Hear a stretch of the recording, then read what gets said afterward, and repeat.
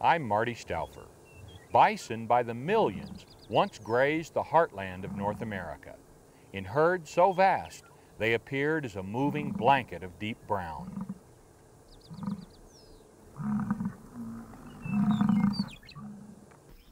The culture, religion, and survival of native people depended on this powerful beast the Lakota Sioux called Tatonka.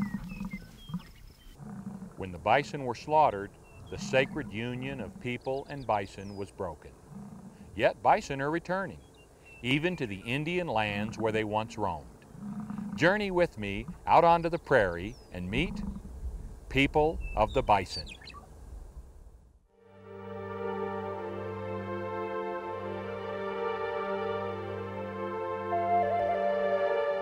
Once the two-leggeds and the four-leggeds lived together as relatives on an unbroken sea of grass.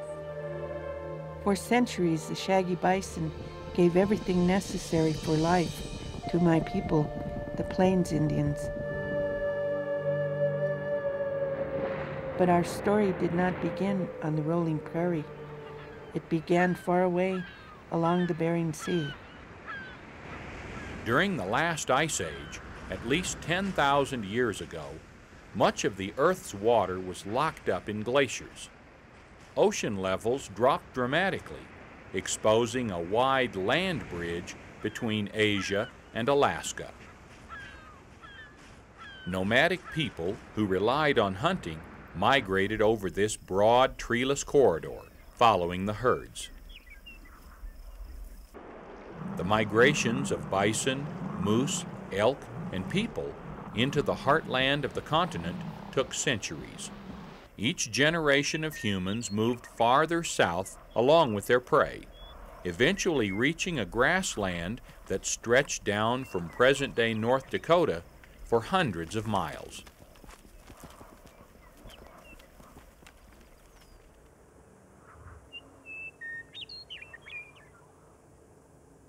Over the centuries, a smaller species of bison replaced its Ice Age counterpart.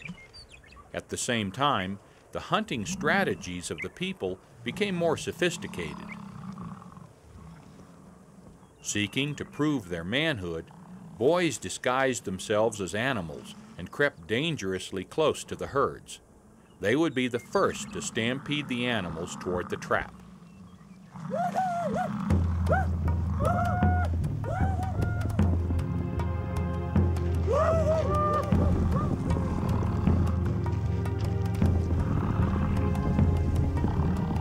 Herds were driven over cliffs, into box canyons, or into enclosures built of branches and logs.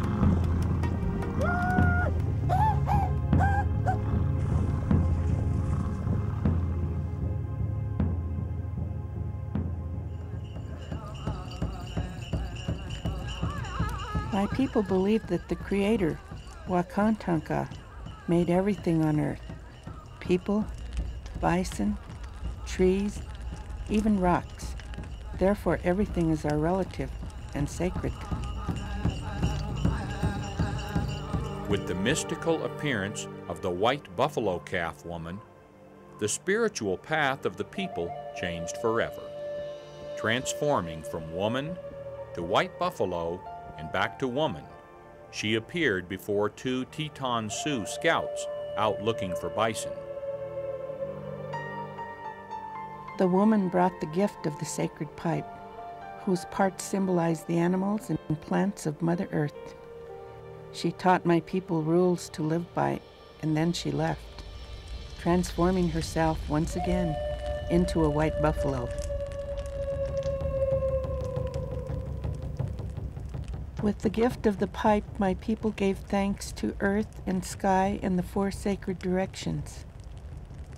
The smoky breath of the pipe reached skyward, carrying their prayers to Tatonka.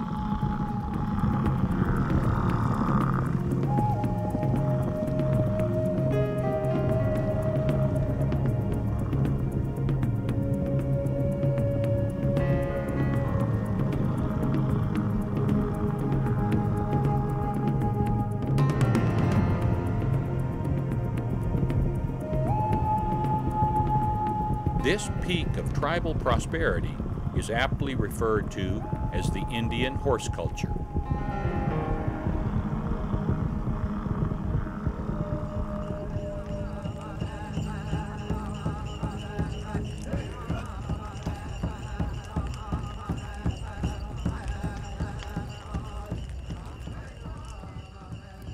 The great bison herds, which Native Americans called the Buffalo Nation, numbered about 50 million.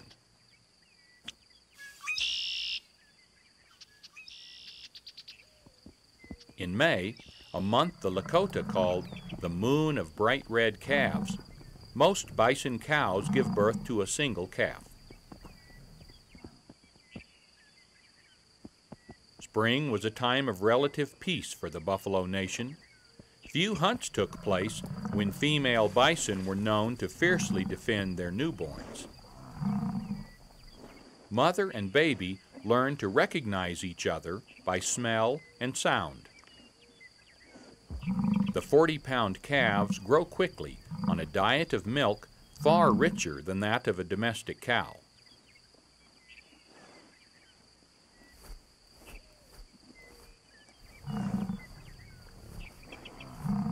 Within a month, tiny horns begin to bump out. Cowbirds follow the herds, foraging on insects attracted to bison dung. Nicknamed buffalo birds, they seem to bring out the playful nature of the calves.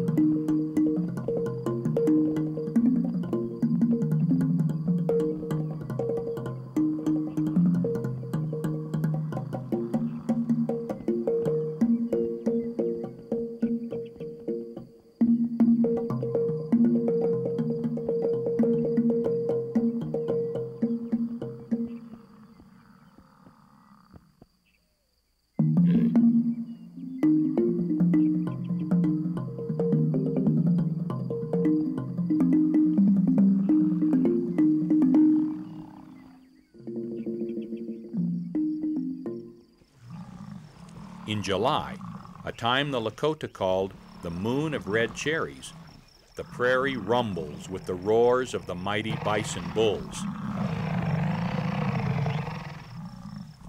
Attracted to females in heat, bulls hyperinflate their nasal passages, while cows flex the muscles around their vulva. Mature bulls, at least 5 years old, try to gather small harems of 20 or so cows. They will fight, if necessary, for the right to breed.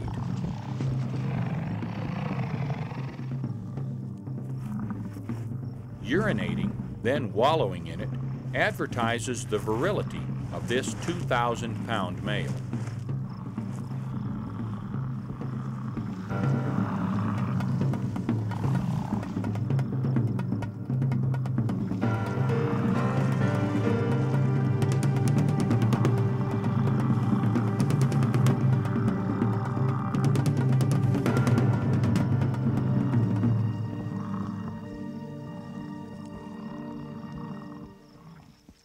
Caught up in the excitement of the breeding season, young bulls mount each other.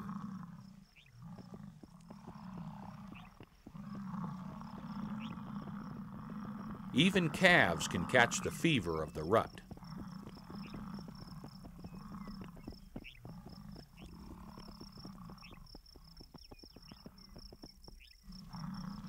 The first written descriptions of the spectacle of bison on the prairie described herds 50 miles long and 20 miles wide. What looked like one massive herd was actually many female-led family groups of between 50 and 100 animals.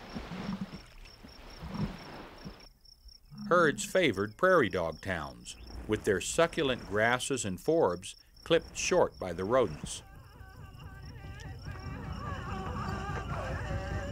Enriched by the exceptional bounty of the prairie and mounted on their sacred dogs, the hearts of my people sang for joy. As long as the Buffalo Nation was strong, so too would they be.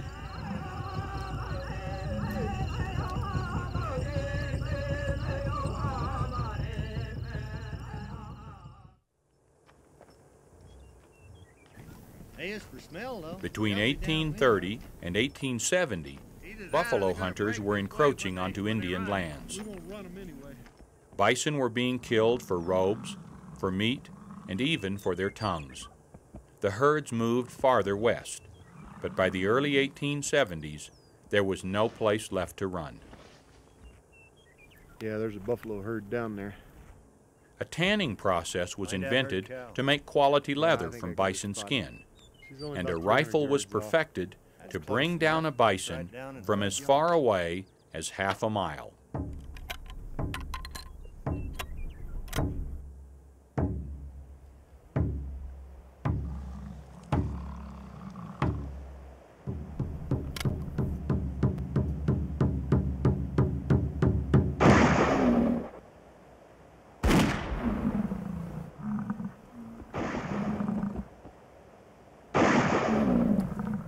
Hunters got $2 for a hide and 25 cents for a tongue. With the Sharp's rifle, they could kill 100 bison in a single day.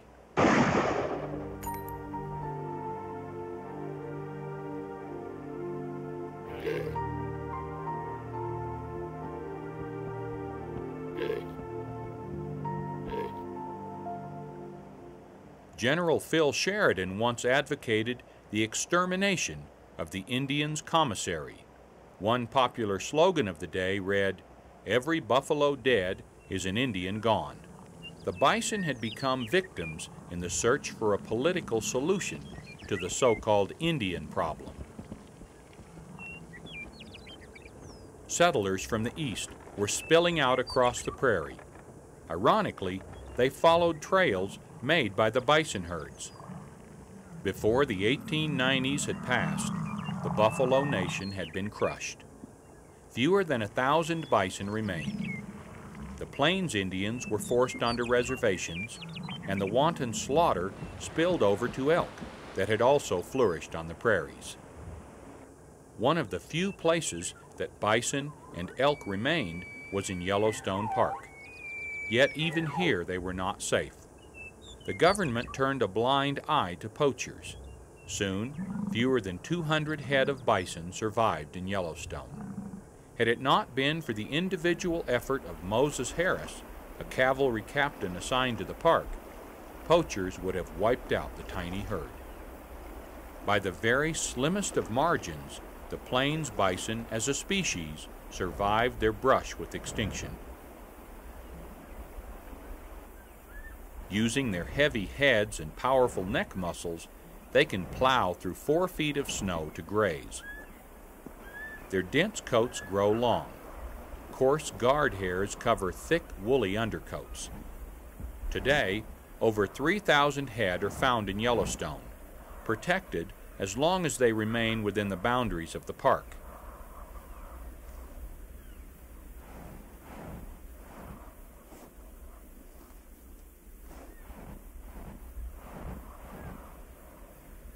Known to live 40 years in captivity, bison rarely survive past 20 in the wild. Winter will soon claim this weakened cow. But nothing in nature is wasted. Death for one means life for others.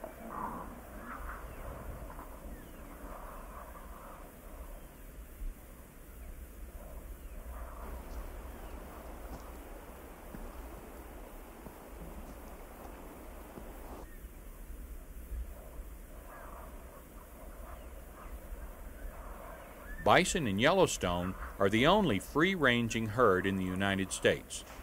Several thousand more live within the confines of parks, like Custer in the Black Hills of South Dakota.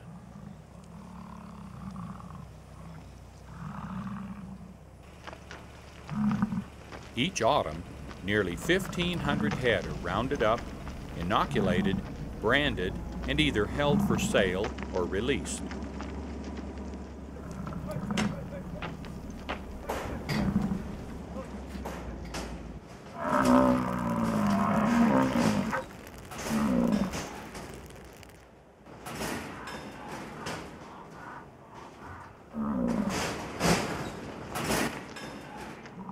Many are bought by ranchers who have traded in their non-native cattle for these native grazers.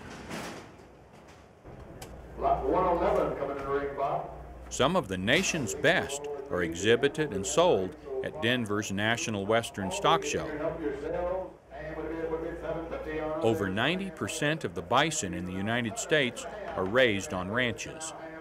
Not only is it a profitable business, more often than not, it is an ecologically sound one. Given room to roam, bison are much less damaging to the environment than cattle.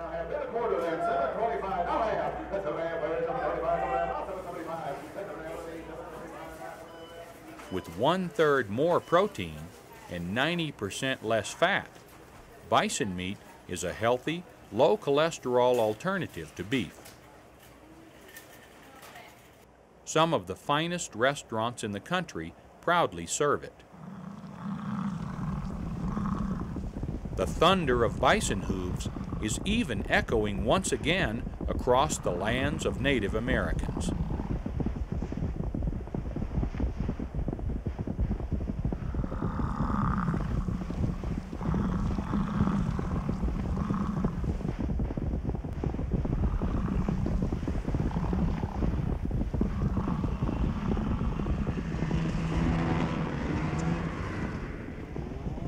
Winter on the Cheyenne River Sioux Reservation in central South Dakota is a time of bitter cold. The bison, instilled with the age-old urge to roam, have escaped across the frozen Missouri River and must be driven back home. Some Lakotas still use horses to work their bison in summer, but snowmobiles are a practical alternative on a frigid February morning.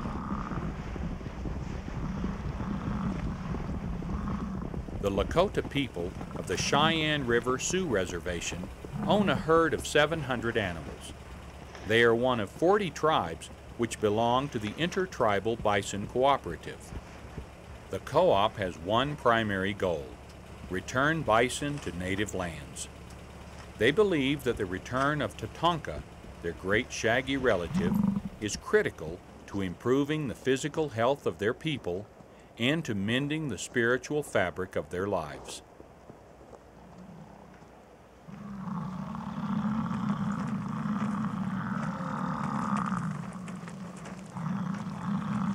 These young bulls are being weighed and sorted.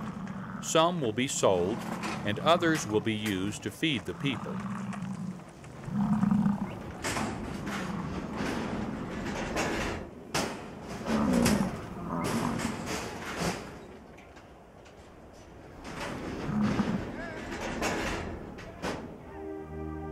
A few will be honored in the artwork of the native people of the northern Great Plains. Here, at Prairie Edge in Rapid City, Indian craftsmen used traditional techniques and materials to recapture the culture, mysticism, and wonder of their ancestors. Central to all important Lakota Sioux ceremonies was the bison skull. It represents the power of the once great four-legged buffalo nation, which long ago sent the white buffalo calf woman to the people.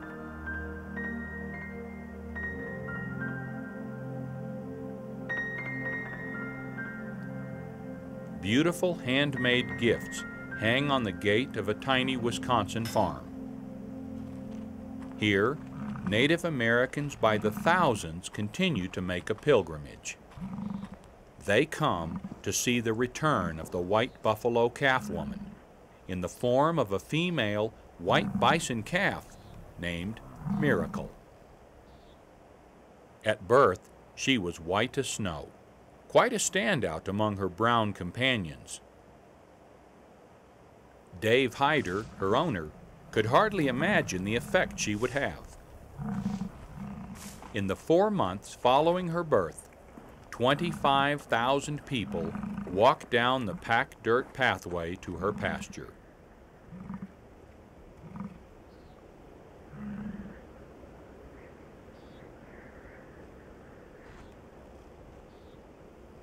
Many Native Americans came, simply giving thanks.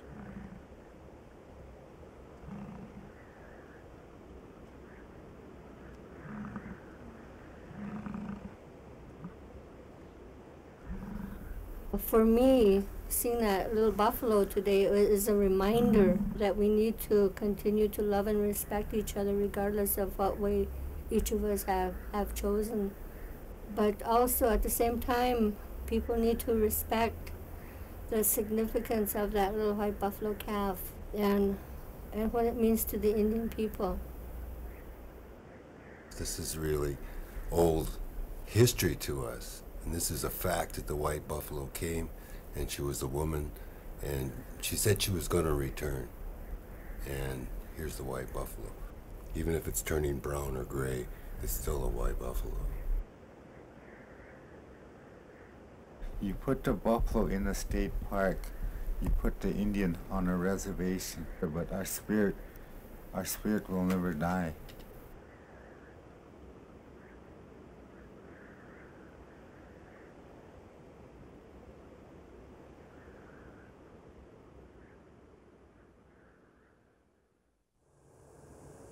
The largest native-owned bison herd in the country belongs to the Crow Indians of southern Montana. A helicopter and wranglers work together to round up nearly 1,500 head of bison. The animals are driven toward an enclosure where other tribal members will close in.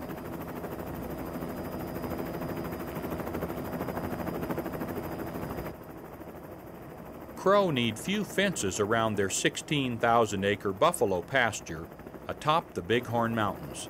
The herd is held in by the sheer cliffs of the Bighorn Canyon.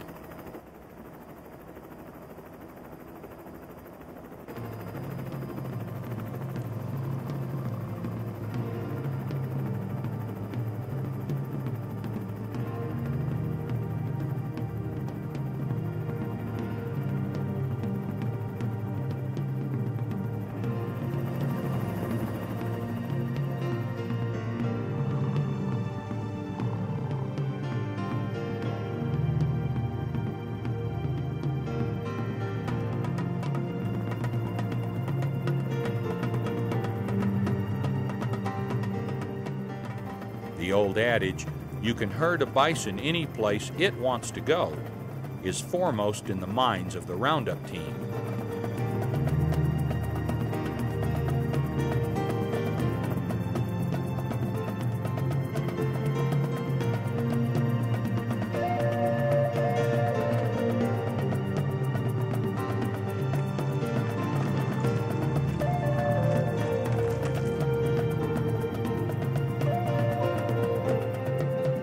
To get the bison across the deep canyon to the corrals atop Monument Ridge, the veteran helicopter pilot pushes them along a well-worn trail.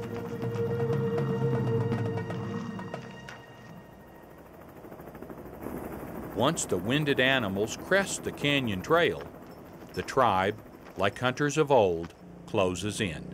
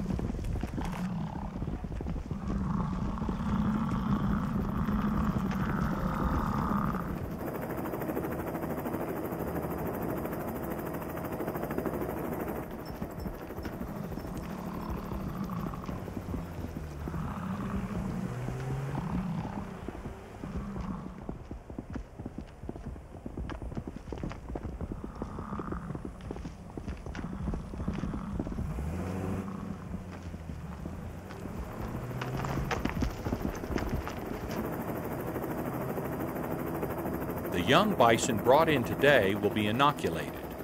Many will be sold to herds in the United States and Canada. A few will be given to other tribes, eager for the return of their powerful relative.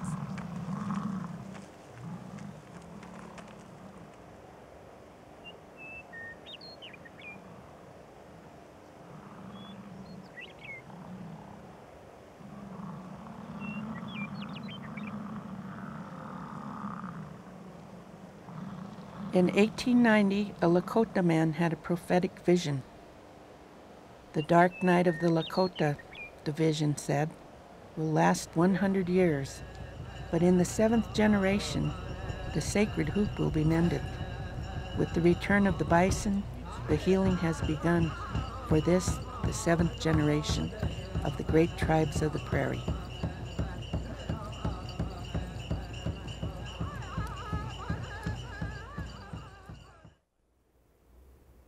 Hundreds of thousands of bison live on reservations and in sanctuaries across the country. This is a mixed blessing for native people, who fear that bison will be turned into nothing more than glorified cows. We would all do well to also honor and respect this unique creature, an animal sacred to the people of the bison. I'm Marty Stouffer. Until next time, enjoy our wild America.